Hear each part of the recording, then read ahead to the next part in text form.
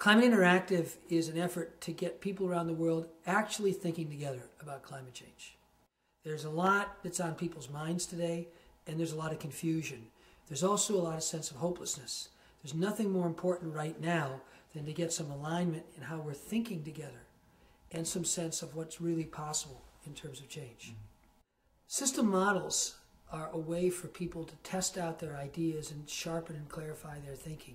We found years ago that people had very basic confusions about which they didn't need to be confused. It really wasn't because it was too technical. It was because they didn't know how to tell the difference between an inflow and an outflow from a bathtub. Once they got that, they went, oh, now I understand. We need to find ways to get thousands, tens of thousands, millions, tens of millions of people, hundreds of millions of people thinking together about the systemic causes of climate change and what we can do. Open source is a great way to engage lots of people in continually improving or elevating the quality of all of our thinking. That's our aspiration with the Climate Interactive project, to tap the collective ability to learn of humankind about the problem, which in many ways defines humankind's predicament today.